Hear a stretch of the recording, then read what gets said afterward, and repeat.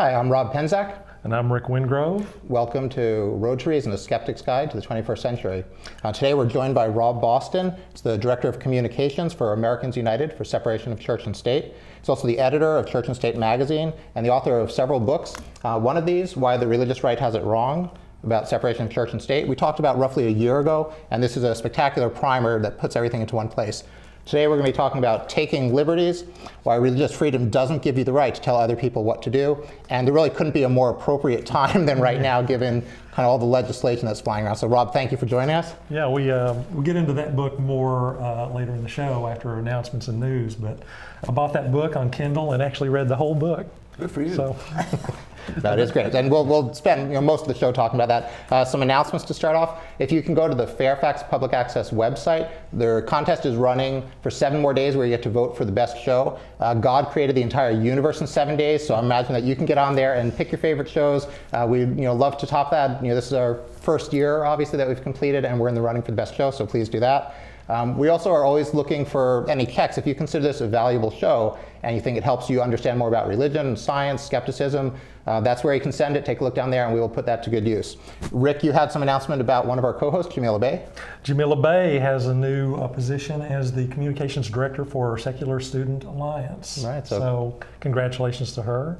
All right. On that. Okay. A couple other announcements. One is that atheists, we are always looking to challenge you. If you believe in Bigfoot or some of the conspiracy theories about 9/11, we want you to apply the same skepticism you do to religion to all the other aspects of life. So please call in and correct us if we're wrong about something, or maybe we'll help you see a more skeptical version of it. And finally, we want to talk about Cosmos. How is Cosmos being accepted by the religious right? Apparently getting a little bit of pushback from various people, not surprisingly, but having watched it, recommend it. He does deal with creationism in a pretty direct way and essentially just blows it out of the water from episode 1. Right. And of course, there's some other news we're going to talk about here in a minute about the recent findings about the cosmic background radiation. Right, we have some great findings. Which also have some implications for Genesis beliefs. And one of the big complaints, I guess, on the religious right is that they're not getting equal time, that Neil deGrasse Tyson is getting to just run on and on about all of this, sciencey stuff, and they want the equal time. So it's a little bit amusing given that this Christian majority has all sorts of platforms to get anything that they want heard, regardless of the lack of scientific backing. Right. But if you guys need one more avenue to voice your complaints, please call into Road to Reason. We're happy to listen to the creationist view of things and maybe set you straight on those. Yeah, just for perspective, we are on the religion channel at this station, and we are the only non-religious show on this channel. So right, we don't have our 700 but they're not getting equal time, apparently. Or if you turn on the TV any Saturday or Sunday morning, you're going to see about 30 different channels with religion on them. And I do turn those on every once in a while, see what's going on. But they're getting more than their fair share of representation in the media, I have to say. Now, talking of representation, I understand that there's one more representative up in heaven today.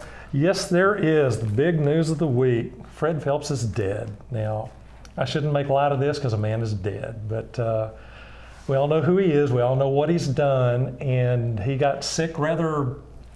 It kind of snuck up on me. I didn't know he was having trouble. And as soon as I heard of it 3 days later, the man's dead. Now, of course, that begs the question, where is he now? Heaven or hell? And depending on who you talk to, some say he had been excommunicated or unordained or something at his church. I don't know. Maybe. Right, I think one of his sons said that he had been excommunicated. His because crime, he decided to be nice or something. Right, he's trying to be slightly more inclusive than the God hates fags and you should all burn in hell. So he was booted out. I'm a believer that, and I use that word advisedly, believer that being just really an insufferable person and causing all the heartache and discord and bigotry that he brought is not a key to heaven. So, I went to a humanist meeting in Richmond a few weeks ago, and the topic came up about humanists really just trying to be inclusive and accepting and hope for everybody. And I raised the point that I'm not praying that in the humanist sense that Hitler or George Bush, for that matter, or Dick Cheney, who shot a guy in the face and hid behind executive privilege for the vice president.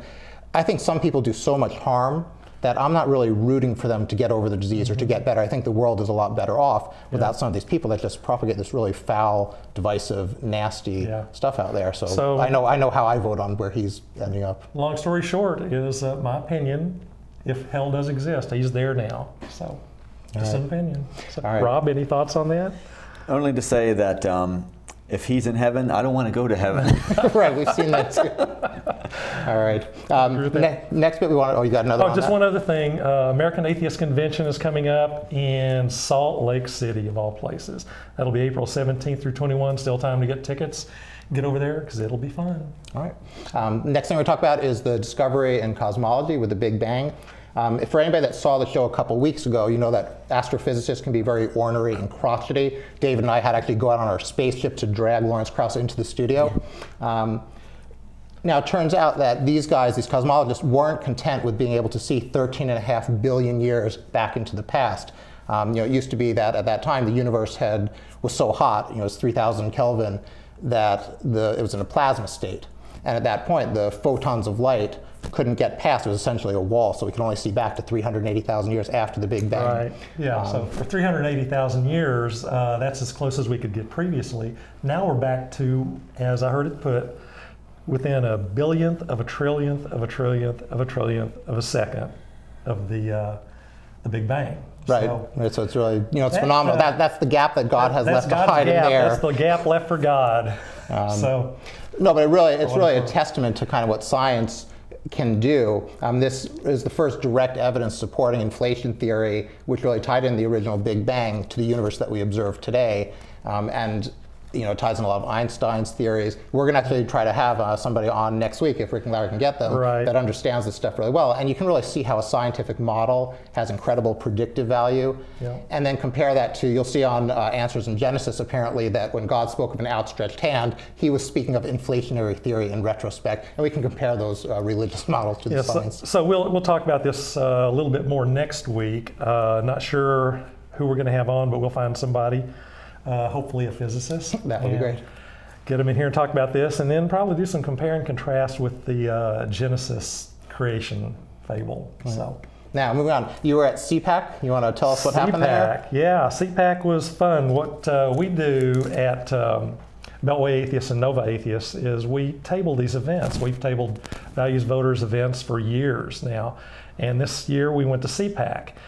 And we basically just set up outside, and Dave Silverman, the big controversy there was that Dave Silverman, the president of American Atheists, was originally given a table. They were allowed to buy in to get a table.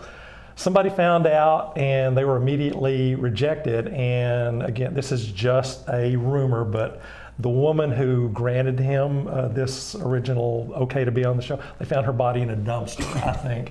But he was disinvited shortly thereafter. So we decided to go down and table, and Dave was there essentially pushing the message that Christianity and conservatism are not the same thing. There's no need for them to be joined at the hip. And in fact, this has done irreparable damage to conservatism and Christianity, and has really done a lot to mess up governance in the United States right now. And Rob, I think also he's trying to drive a wedge between Christianity and conservatism. I say, Rob, you talk about that in your book, that it comes down to interpretation, that there's Christ the Lamb and Christ the Lion, and maybe you can say something about that. Is there one Christ, or if we head toward theocracy, who's going to decide what the rules are? Right. Well, that's sort of the Achilles heel of all these movements, is that what people are talking about is not a society based on the Bible. It's a society based on their interpretation of the Bible, which, as we know, can be many different things depending on how people happen to read that book. You're saying there's more than one way to interpret amazingly, the Bible? Isn't it? Well, you talk about it in the Civil War, how that was an interesting story you told there, with originally the North thought that since that God was punishing them and we were losing because we had a godless constitution. Right. And then later as the tide turned, it was actually God was rewarding them. Yes, right. And people just retrofit this thing, to make the facts line up with whatever their particular interpretation is. Right. And interpretations seem to be good for an immediate crisis, and not at all after that. And right. Of course, we've all seen these interpretations come and go, and in direct contradiction between two people in the same room. Get two Christians together and you'll get three interpretations. Yeah, I mentioned that in the book too. You get a couple fundamentalists in a room, within 5 minutes they'll be arguing about something. Yeah. Yeah. Yeah.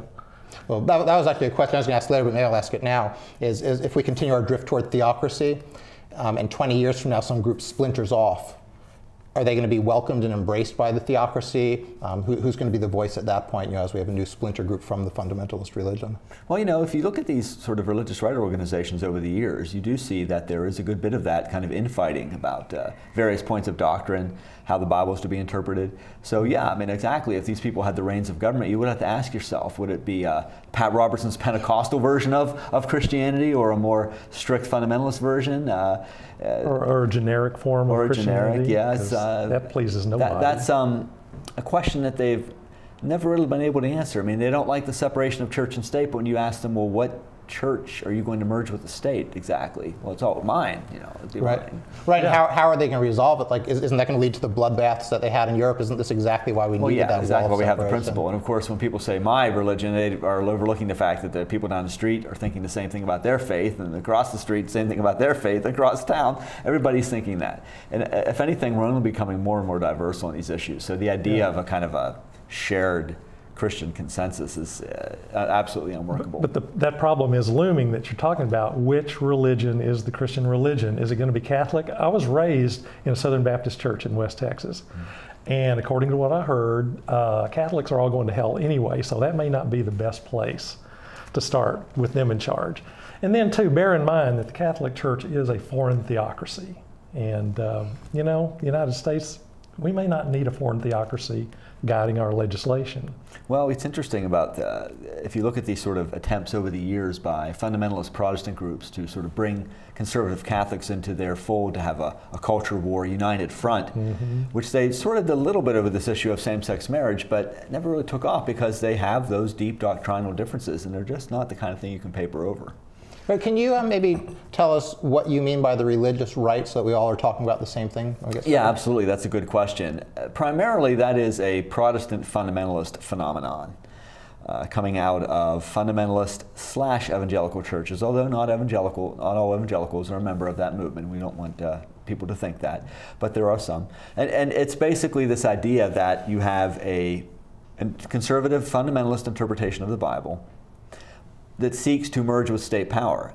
And to make that clear, because a person can be fundamentalist and can have a very strong interpretation, a literalist interpretation of the Scripture, but not believe that it should be affixed to the state. Fixed to the state, yes, right? Thank you. Now, there are some other elements from other faith communities that sometimes come into this movement. Ultra-conservative, ultra-Orthodox Catholics, for example, you encounter them sometimes at some of these meetings. Even ultra-Orthodox Jews, although in very small numbers. So there's an attempt, I guess you could say, to kind of bring together all the different arms of orthodoxy, strict conservatism, that type of religion, and push forward into the culture.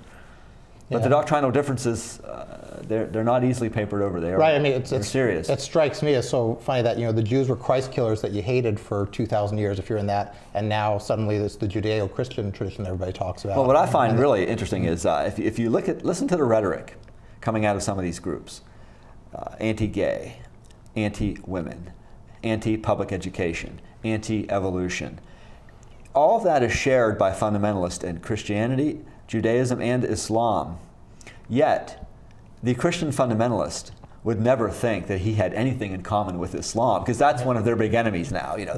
They're always fighting with each other, and they are very aggressive and attacking that particular faith. Yet, the rhetoric, very similar in many ways. Yeah. Culture war issues, absolutely. It makes me wonder if we're the enemy of their enemy, what that means for us.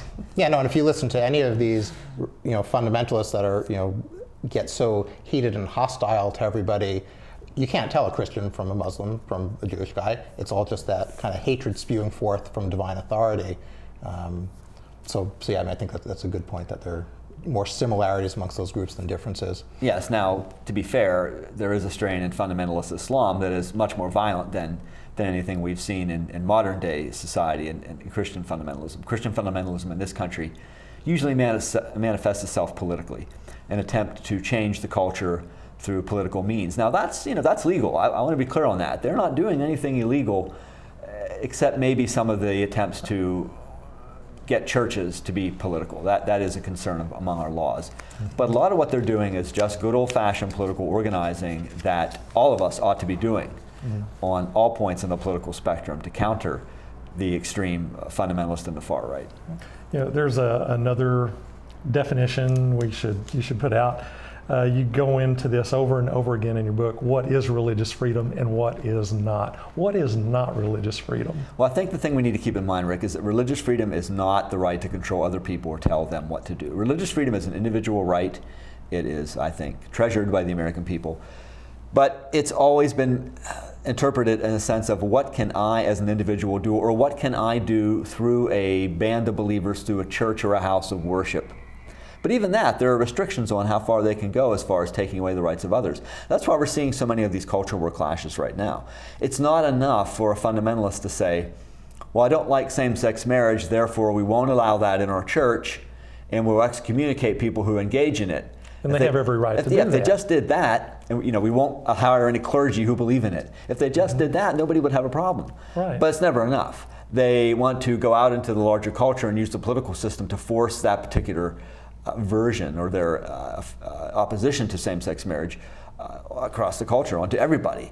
And that's where we find that we're having all these conflicts right now. Well, there's this long, festering, and deeply ingrained sense of entitlement at that level of religion, among the worst elements of religion, that they do indeed have that right because Jesus. Well, also, Rick, I think one of the things we have to remember is that for a long time, they did call the shots. I mean, in the book, I talk about how much control they had over the lives of average people. When I talk to younger folks, I always have to remind them, it was only 1965 that the Supreme Court upheld the right to use birth control. Right. Before then, there were laws in many states that banned not only birth control, but even information about it. So a married couple could go to a doctor and say, we really don't want to have a lot of children, we want to limit the size of our family, what should we do? And the doctor, legally, he could not tell them. So that's pretty shocking. I mean, people today, they just think, oh, that's only so much ancient history. Well, 1965, it wasn't that long ago. Also even a few years ago, they were trying to bring that type of legislation back, what doctors could talk about. Of course. I mean, so it's, well, and we're still seeing this fight today with these new attempts to put curbs on birth control. Maybe we can jump into that now. The last news we were going to talk about were the cases coming before the Supreme Court this Tuesday, right, with Hobby Lobby and Conestoga Woods. If you can maybe tell us about those and what the implications are if our 6 Catholics and the rest of the justices, find in favor of big business. This is very serious because a lot of people had sort of just figured that the birth control issue was settled in this country. We had the Griswold case, which I talked about in 1965, and in Eisenstadt a few years after that, which extended the right to unmarried couples. And really, people sort of take that for granted today. You can get these various types of birth control devices, and the pill was pretty ubiquitous. But the new attack is actually coming through a religious freedom argument. That's why it's so kind of shocking to a lot of us. What these groups are saying, and these are, I should point out, secular for-profit businesses. Hobby Lobby is a chain of craft stores. Conestoga Wood makes appliances, cabinets and things like that for people's houses, wood products. So these are not, publishers of religious material. They're not churches. They're secular for-profit businesses. Open to the public. They open to the public. And so Jesus was a carpenter. Well, there is that. The owner of these businesses are saying, well, we're personally opposed to certain types of birth control, therefore we're not going to allow our employees to access it through the health care plan, which is required under the Affordable Care Act. So it's really an attempt, again, if somebody is saying, I don't like birth control. Well, the old answer to that would have been, don't use it. Yeah. Well, the new answer is, I'm going to stop you from using it too. Yeah. And that's something it's not merely enough to be able to opt out. Yes. They want more. Well, and what's really interesting is what we're looking at the Supreme Court this week is for-profit businesses. But there are other types of entities in society. There are religiously affiliated things like church colleges, church-related hospitals, church-related social service ministries, and they get massive amounts of taxpayer money. Catholic Charities get something like 70% of its budget from the taxpayer. Catholic hospitals, they get a lot of taxpayer money through Medicaid and Medicare. Catholic colleges, tons of government money coming into them. So they're saying, just like these for-profit companies, we don't want to provide birth control to our employees either. And many of their employees aren't Catholic. And of course, we know from the data that has come out something like 98% of Catholics are using birth control now. Right. And I want you to extrapolate a little further. What happens when a hospital run by Jehovah's Witnesses takes over the surgery program? What happens when Scientology takes over a college? What kind of things are they going to decide for other people? Yeah, exactly. Well, you do have some serious issues here we need to look at if this becomes a general principle of law, that you can opt out of a secular law because it offends your religious beliefs.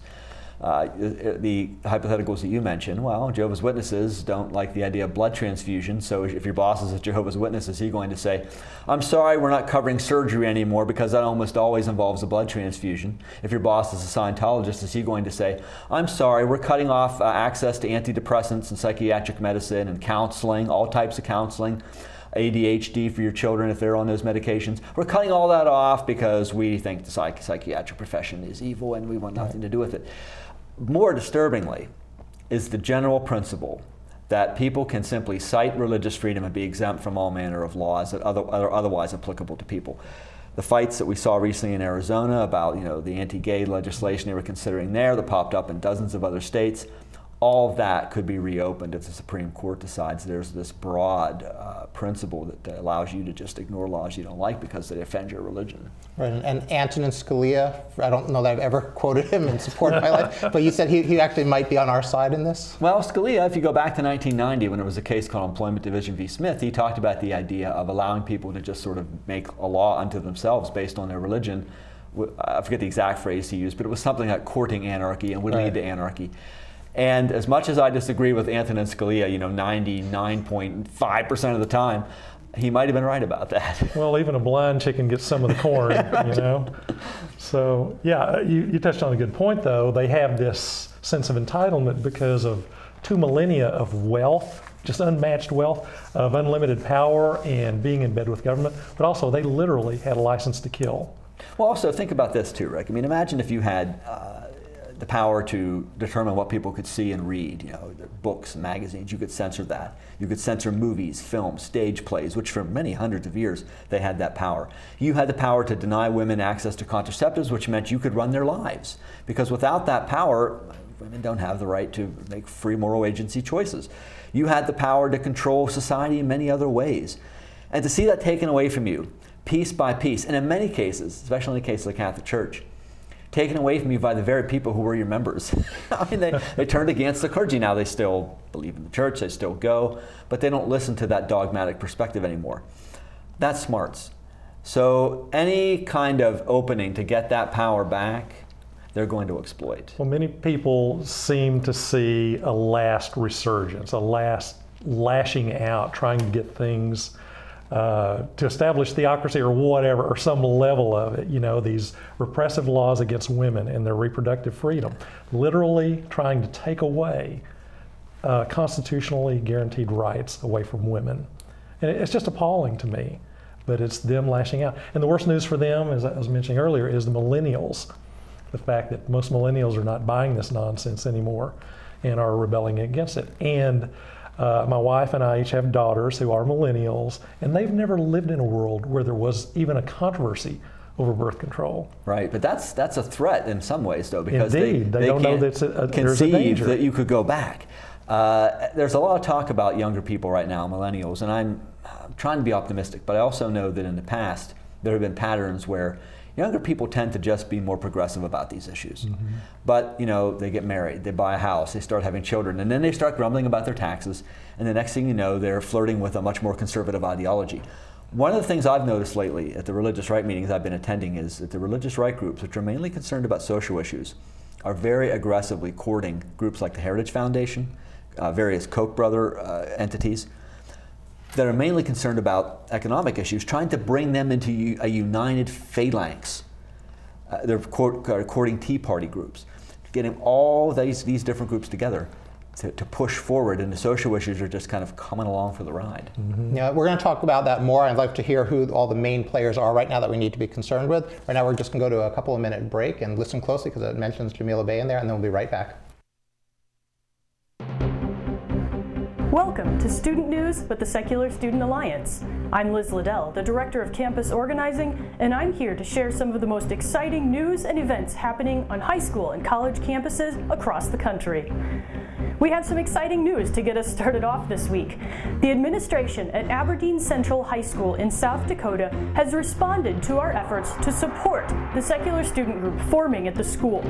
While the group was originally denied, the administration was highly responsive to our communications, recognized their error, and has confirmed that the group will be included in the Aberdeen Central High School community.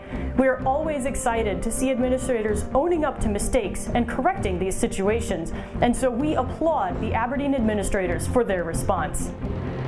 In another piece of exciting news, we're delighted to announce that the National Secular Student Alliance is welcoming Jamila Bey as our new communications director. Jamila's extensive experience with NPR, journalistic writing, and public speaking will bring a fresh perspective to communications efforts not just for the national organization, but for secular students across the country. We're just a few days into the spring season, which is a great season for student-hosted conferences. 3 major events are coming up in the next few weeks, including Skeptech 2 at the University of Minnesota, Reason Fest at the University of Kansas, and the Free Thought Festival at the University of Wisconsin-Madison. All 3 events, hosted by Secular Student Alliance affiliate groups, are free and open to the public. You can always learn more about secular students and their work on our website at secularstudents.org. This has been Student News with the Secular Student Alliance. I'm Liz Liddell, and I'll see you next time.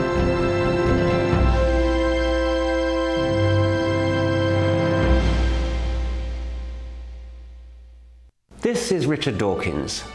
Doing commercials is unfamiliar territory for me, but I'm inviting you to watch Road to Reason, a skeptic's guide to the 21st century, on Fairfax Public Access every Sunday.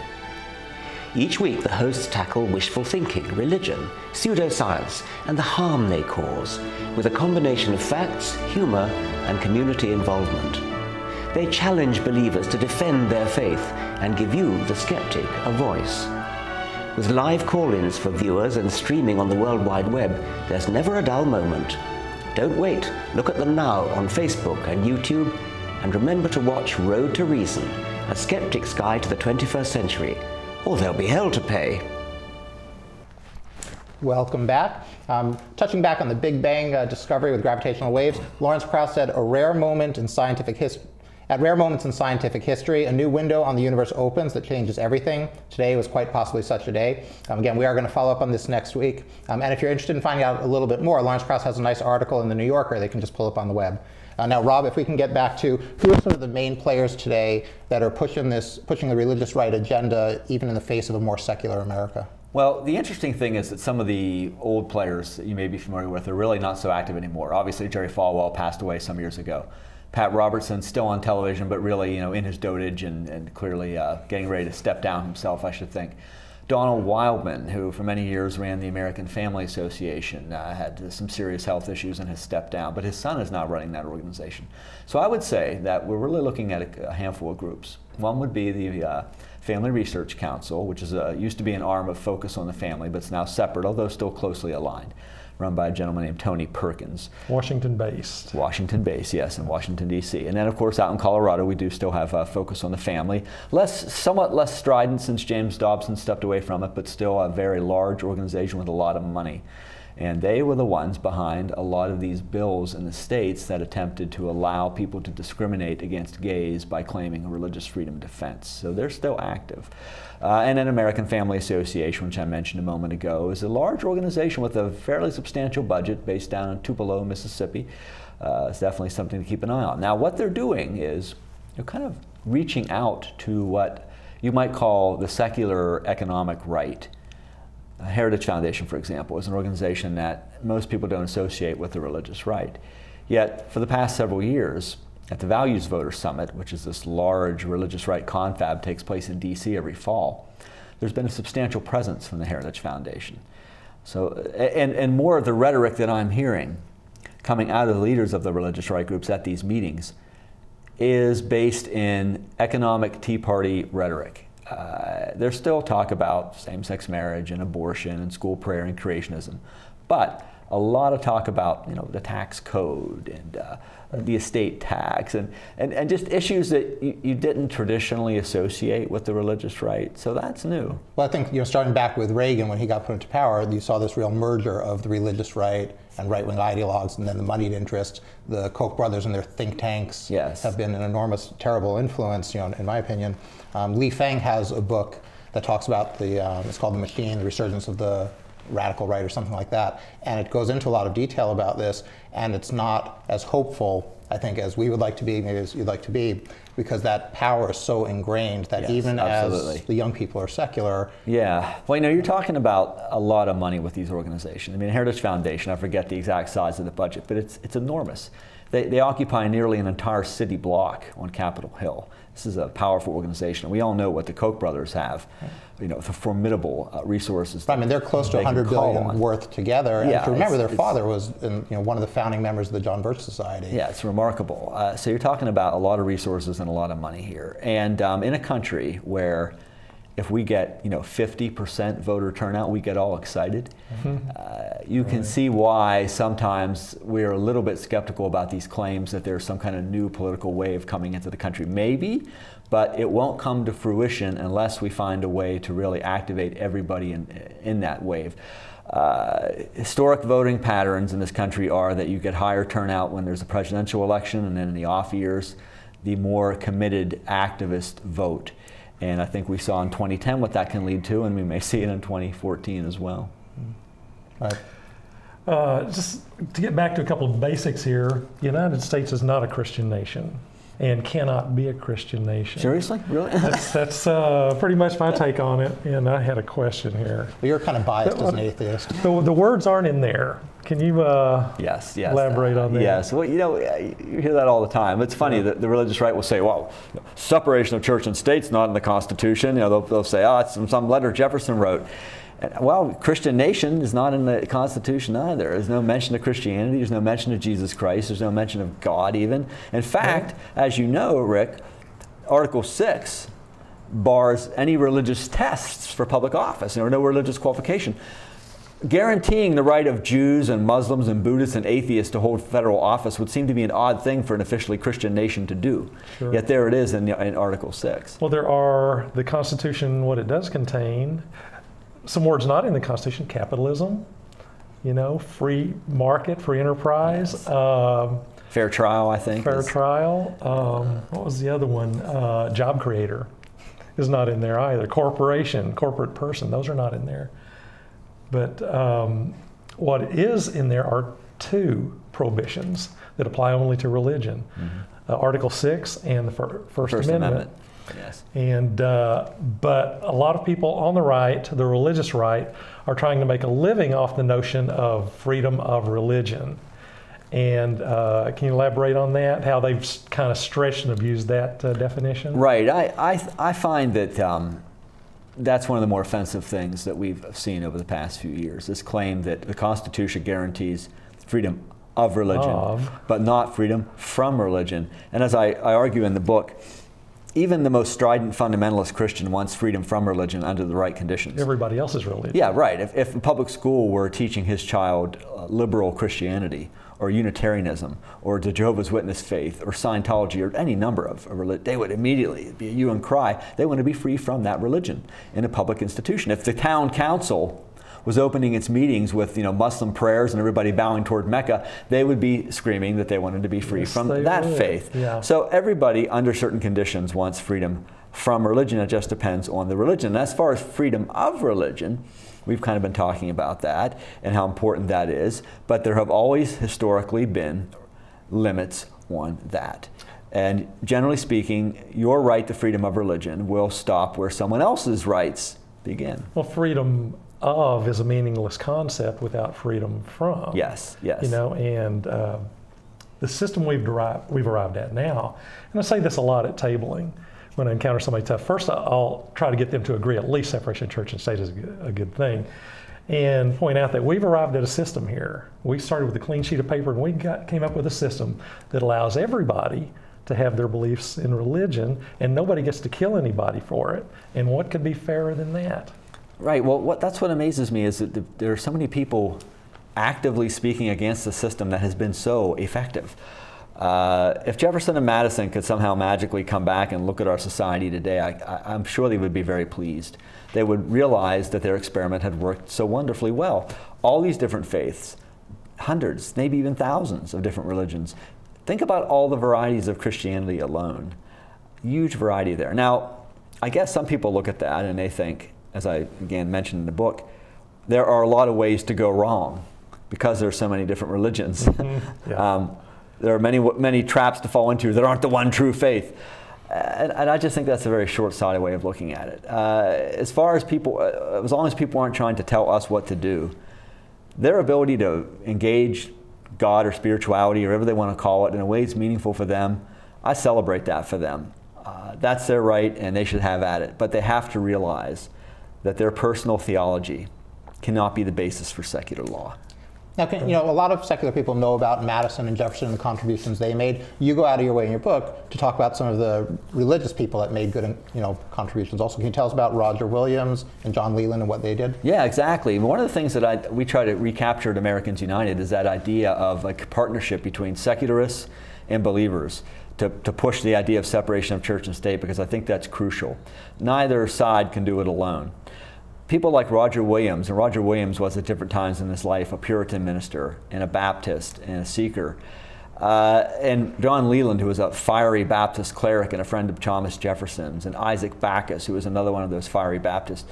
They pushed so strongly for separation of church and state because they really believed that was part of what Roger Williams called soul liberty. The right of conscience, the right to interpret the Bible or other religious books as they're meaningful for you. State shouldn't have an opinion, shouldn't meddle in that. And when the state gets involved in that relationship, as Williams knew from personal experience, because remember, people were being killed at that time for having the wrong religion, he knew that the results of that were almost always bad. Yeah, the Inquisition was last week for those guys. Yeah. It was still ongoing, actually. Well, and you know about the Quakers who were hanged in Boston Common. I mean, we had these examples in our colonial era of great intolerance, of people not being killed, maybe being expelled from certain areas. Or like Baptists from Virginia. Yeah, imprisoned. Imprisoned. Jefferson wrote very powerfully about observing Baptists imprisoned in Virginia, and wrote to his friend William Bradford in Philadelphia, hot with rage about seeing these men in jail because they had done nothing but preach their doctrines on the street, which the Anglican Church was doing there with impunity. The official church was doing it, but didn't want any competition. Right. Now, you mentioned Americans United a couple of times. Is that a group that you and Rick and a few other atheist buddies threw together, or is there a little different history that people could know about? Americans United has always been a coalition of religious and non-religious people. It actually has roots in a religious community, but in more recent times has come to expand and include everybody, because we believe, as I mentioned earlier, that the best protection for separation of church and state is to have the religious and the non-religious communities working together. Well, let's write in your name, Americans United for the Separation of Church and State. And of course, I'm involved with American Atheists, and our charter is also separation of church and state, starting back with Madeleine O'Hare 51 years ago. And we were able at CPAC, and at most tabling events we hold, even at Values Voters, we get a lot of agreement on that. Not universal, not 100% agreement, but we do get a lot of people who say, yeah, that's kind of where we're getting off the track here, the conservative side. Because separation of church and state, you can get a lot of people to agree with that. We both are involved with organizations that do litigation specifically in pursuit of protecting and perpetuating separation of a church and state.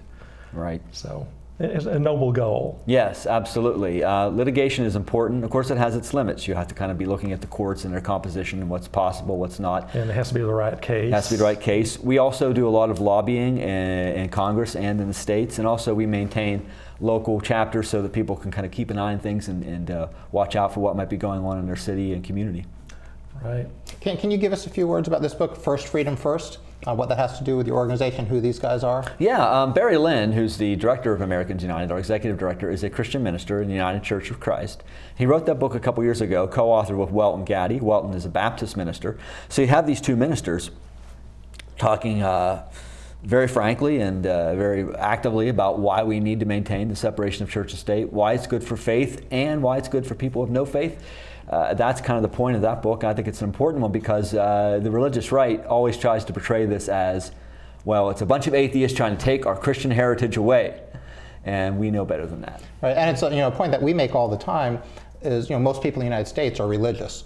Most of our friends are religious. Most religious people are decent people. So we really do need to separate out somebody's, like you've done, ability to be spiritual or religious. Even if we don't think that they're scientifically grounded, I'm not going to be as concerned about that if they're not setting political policy, and that's what your separation. I'm glad you brought that up, because in my book, my new book, Taking Liberties, I talk specifically about that issue, especially you said spiritual but not religious.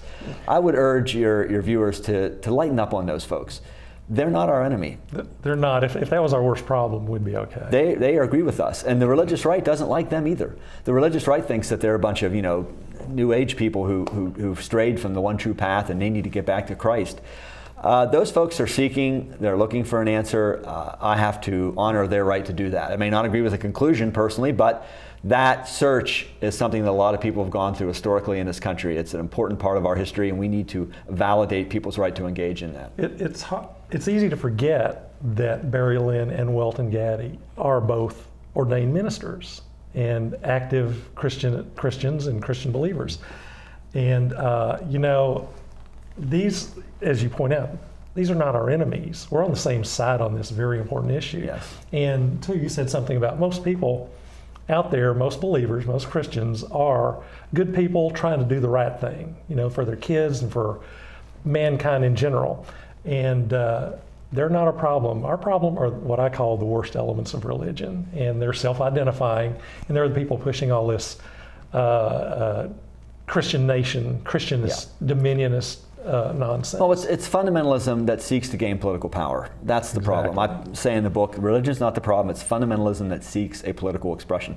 It isn't even fundamentalism, because there are some strains of fundamentalism that are apolitical. And I don't have a problem with those folks. But the ones who say, well, I'm right, my interpretation of the Bible is right, therefore, people who think like me should run society and tell you what to do and create a godly nation, like something out of, The Handmaid's Tale. Those are the ones that we have to fight. And that's a book I recommend all the time. Yes. I love that book. Margaret Atwood. Margaret Atwood. Another book I'd like to throw in there is Peter Boghossian's Manual for Creating Atheists. Isn't really so much about atheism, it's about skeptical thinking. It's not trying to jam our thoughts down anybody's throat. It's trying to teach people to think critically and then come to whatever conclusions you want. So I think that fits in sort of nicely with your book, that it's not, again, we don't have to push our agenda. We just want everybody to think freely. And I guess I'd like to ask, I know very early in your book you mentioned that one of the rights that religion affords everybody is the right to teach your child whatever faith stuff you want. And I think that's a little controversial. It's a difficult subject. Richard Dawkins and Andy Thompson talk about that as almost child abuse, intellectual abuse. What are your feelings on that? And do you have any thoughts about how we get kids to think critically without stepping on parents' rights? Right. I might disagree a little bit with Dawkins on that, because I think that parental rights are very important in this regard. Now, they don't extend to anything that's like abuse. Occasionally you hear people talking about, well, the Bible says, spare the rod, spoil the child, so I'm going to beat my children. There are limits. The state can step in, the state can require medical treatment for children who are being neglected, all that sort of thing. But having said all that, I think the right to pass along your religious or your philosophical views to your children is a very important one. It's one that humanists and atheists want, and I think that in order to have it protected for them, it must be protected for believers as well. So taking your children to church or putting them in Sunday school, attempting to raise them up, putting them even in a religious educational environment without any taxpayer support for it. That's all, I think, part of this larger question of people having the right to pass those views along. Now, you ask a question about how do you raise children in a more, what was the phrase you used? Like if you teach them to think critically at an early age and then let them decide as they get to the age of reason what they think about various religions. Here's an interesting spin on that. Despite what parents try to do sometimes, things can just go off in other directions. I'm sure both of you know a lot of ex-fundamentalists, and they'll sometimes I'll run into these people at meetings and they'll talk about, well, my parents were very strict and they sent me to this kind of a school and they made me go to church 3 times a week and all this sort of thing, but I got a hold of something, or a book, or a friend challenged me, or I started to think differently. That happened to me. I was raised in a very conservative Catholic household, and I started to question that. So it happens to lots of us. So no matter how hard you try, you never can guarantee what the outcome will be. Well, that's absolutely true. I agree with a lot of that.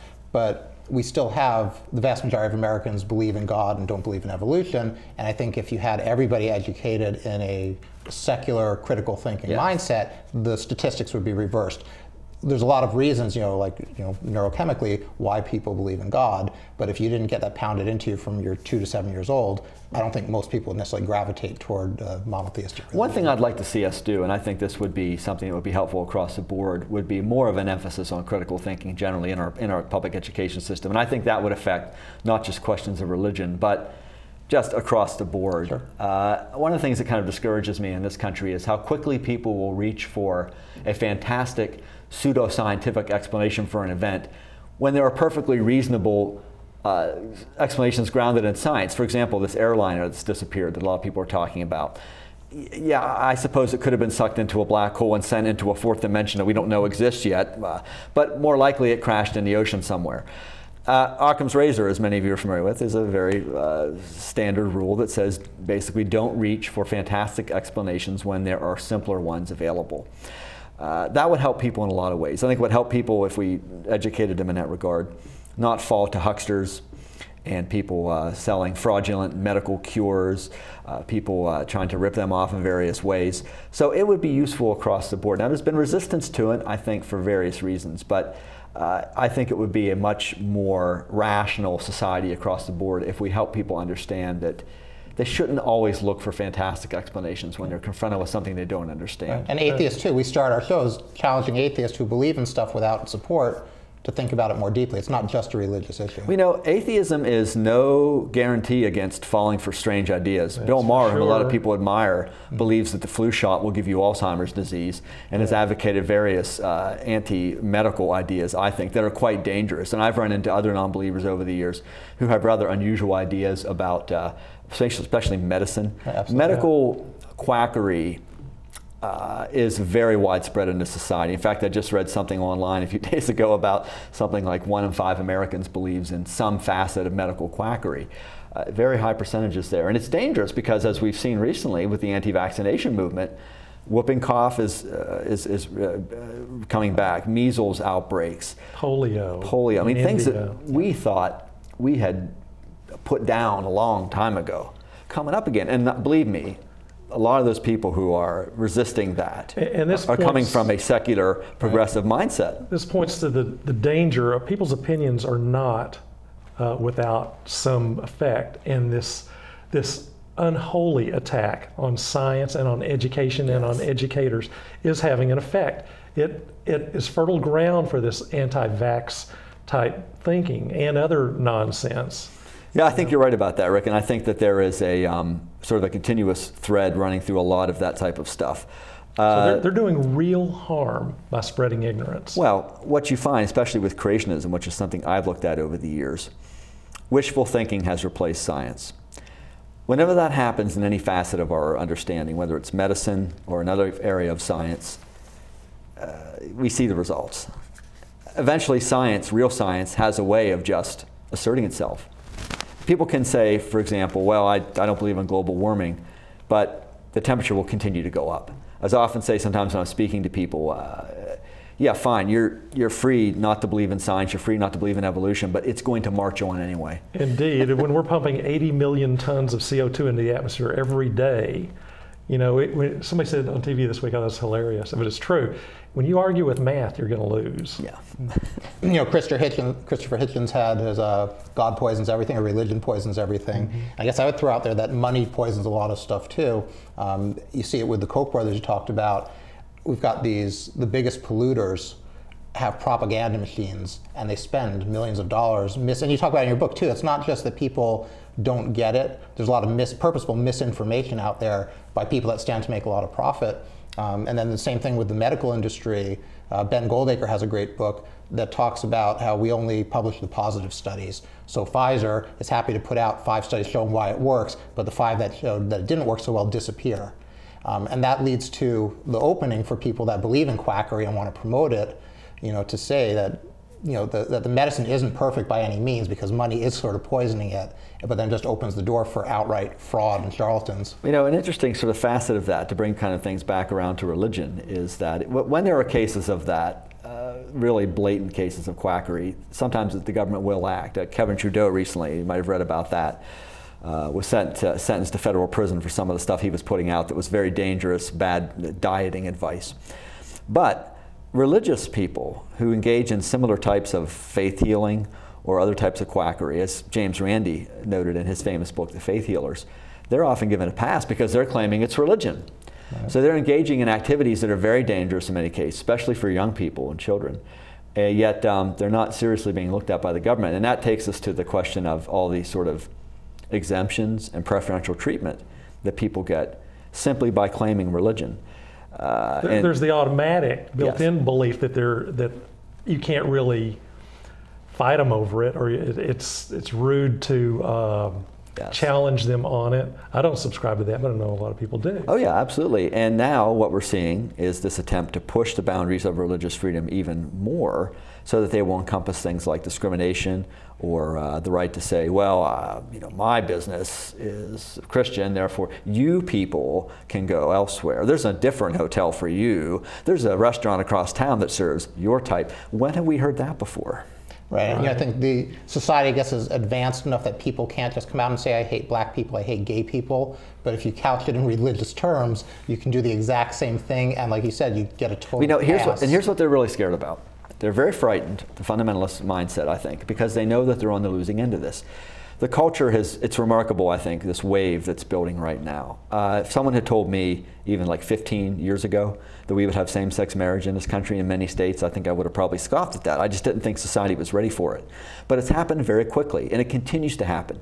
More court decisions, you're reading about them pretty regularly, where they're basically allowing this to occur in different states. The fundamentalists know that they're losing on this, just like I think the segregationists must have known that they were losing. And even though they said they were going to stand there in those schoolhouse doors forever, they knew the tide was turning. We're going to come to the point where that type of open bigotry against LGBT people is just not socially acceptable. And that's what's really scaring the Catholic bishops and the fundamentalist Protestants.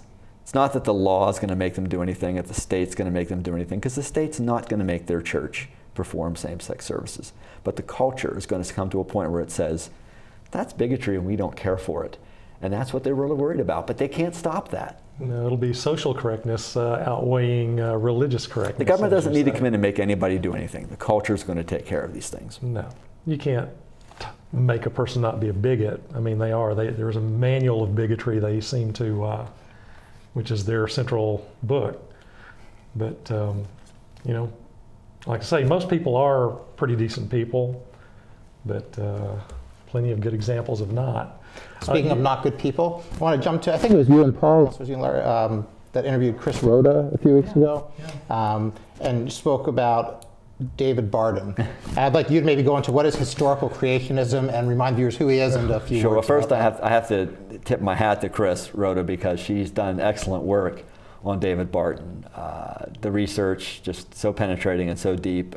She really has just dug up a lot of stuff on him that I certainly was not aware of, and other people who've looked at this. But David Barton is this Texas individual who passes himself off as an historian, which really bothers me because I'm a guy who likes to read history, but that doesn't make me a historian. Mm-hmm. You have to have appropriate degrees to be a historian. You have to have studied it. He didn't study it. He has a... But also you can't have the kind of agenda he's got. No, he's got an agenda. Real historians don't have a bias here. I mean, they'll go where the research leads them, just as a scientist feels the same way. So Barton has made a living putting out this phony Christian nation stuff. And he's been doing it for a long time. He came on my radar screen in 1993, so we're talking about guys been around for quite a while.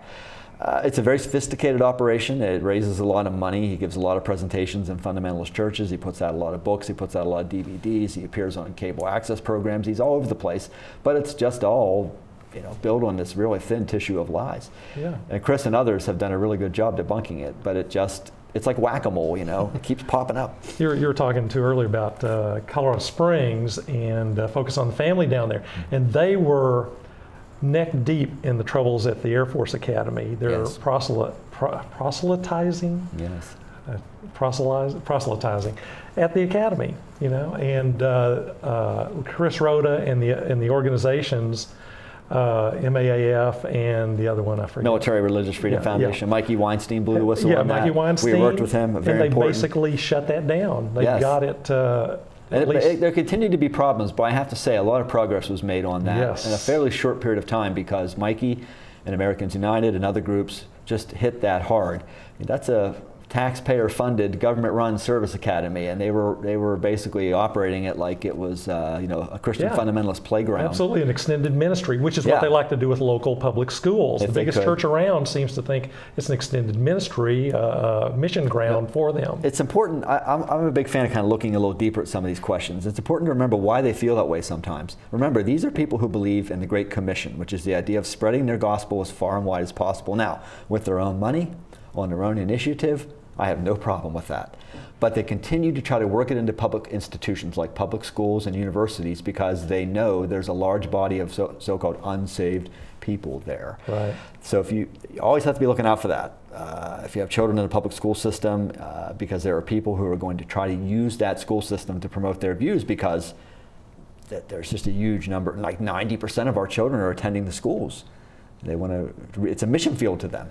Mm-hmm. Yeah, I think the whole voucher system, again, money plays into this, but maybe you can say a little bit more about the voucher system, why George Bush was so gung-ho for that.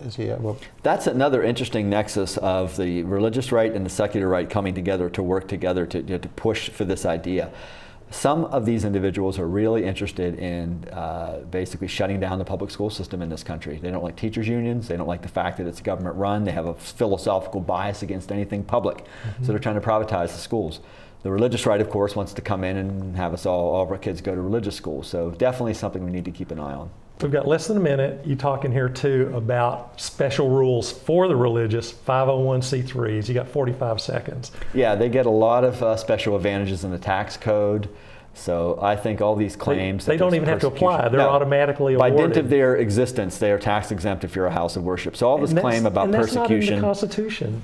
No, there's nothing about tax exemption in the Constitution. They're not required to fill out any forms. They're not required to say how much money they're spending. They have no reason to complain. Yeah, exactly. There's no persecution. There's special treatment. Yeah, very special treatment. Can I sneak in 20 seconds on George Washington said something to the Touro Synagogue of Rhode Island way back when, just because conservatives still say that we're a Christian nation. What was Washington's view on protecting Jewish rights? Well, he basically said that those rights would be protected in this country. That he didn't specifically say it wasn't a Christian nation. He made it clear in the language that all religions would be respected in this country. All right. Yep. Well, he was a bit of a mixed bag, but owning slaves and all. But you gotta like that stuff. Yeah. Anyway. Yeah. Thank you so much for joining us. We're just about out of time here. Rob Boston. His new book is Taking Liberties. It's a great read. Right. So, and you also have, he's got a few other books too to look in just to get a better history of the religious right, because he doesn't have a passing acquaintance. He's been immersed in this stuff. So Rob, thanks for decades. joining us in the studio again. All right, next week, Rick and Larry Mendoza are going to be talking more about that discovery having to do with the Big Bang. Physics and creationism next week. So join us then.